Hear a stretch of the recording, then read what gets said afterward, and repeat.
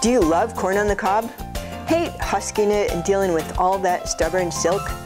I'm going to show you the easiest way to cook and husk corn with my simple oven method.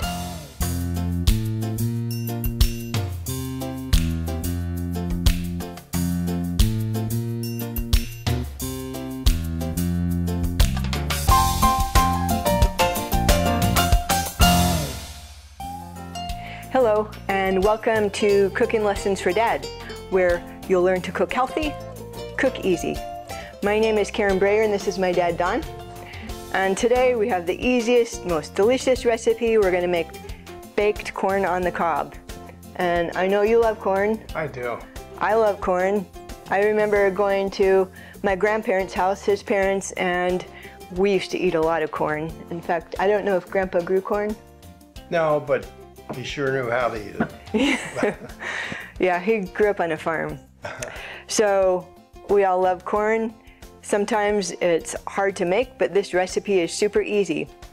So what we're gonna do is we have corn that's not husked, so you'll save some trouble not having to husk it right now.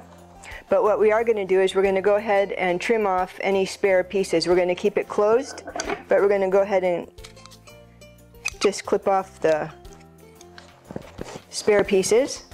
Then we're going to go ahead and set them on a cookie sheet.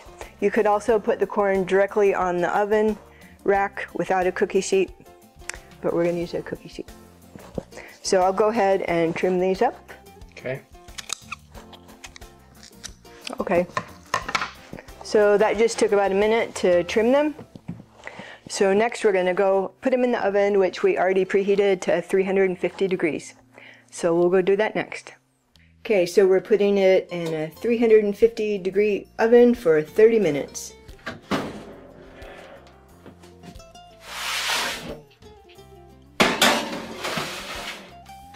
Okay, and I'm going to set the timer for 30 minutes. Okay, so it's been 30 minutes since we put our corn in, so let's take it out.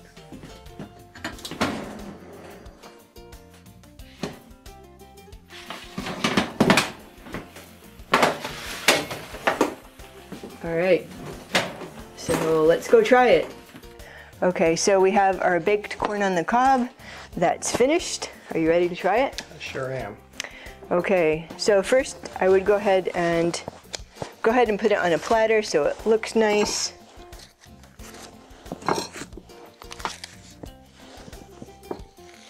Okay, so you could put your corn on a platter or in a bowl, and then people could just serve theirself. You just take one, and you're just going to open it, peel it open. Oh wow, look at how beautiful that is. Looks good. So you can pull the husk back, and if you want, you can use the husk as a handle, and you can eat it just like this. Oh, yeah. So, but first I want to put butter on mine. Okay.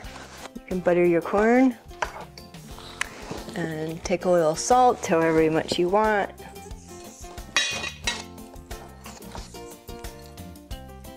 So you ready to try this? Yeah. Doesn't it look really good? This is really good. It was so easy. Okay, let's try it. Okay. Wow. This is perfectly cooked. And I'm not joking, you need to try it. It's so easy. The husk comes off just like that. The easiest way to cook corn on the cob. Try it, and I'll see you in the next lesson.